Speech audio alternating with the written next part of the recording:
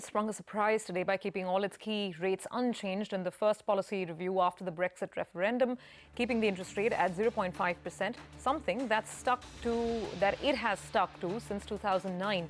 The markets, though, had been factoring in at least a 25 basis points cut in rates in what was being seen as a cushion to the economic turmoil in the wake of Brexit.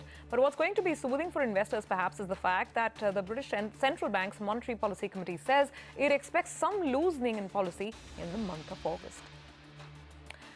And after we saw that result come in from the BOE, the FTSE has given up a lot of its gains, turning flat, in fact, also dipping into negative territory for a very short time. The CAC and the DAX, however, are retaining most of their momentum, though even those two indices are off the highest point of the day. Now, speaking to CNBC, Chairman and CEO of BlackRock, Larry Fink, says the decision could have been made to avoid further currency devaluation after the Brexit referendum.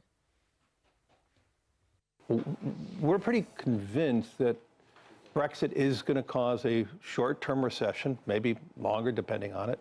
And maybe, you know, obviously we haven't heard the narrative from the Bank of England. Maybe they want to wait and see evidence of a true slowdown. What it may mean is they were concerned how low the pound went, and they're going to wait and see. And if they did a very aggressive easing, the currency could have devalued more. And maybe they don't want that at this moment. There's not enough evidence related to the economy. Back home, banks have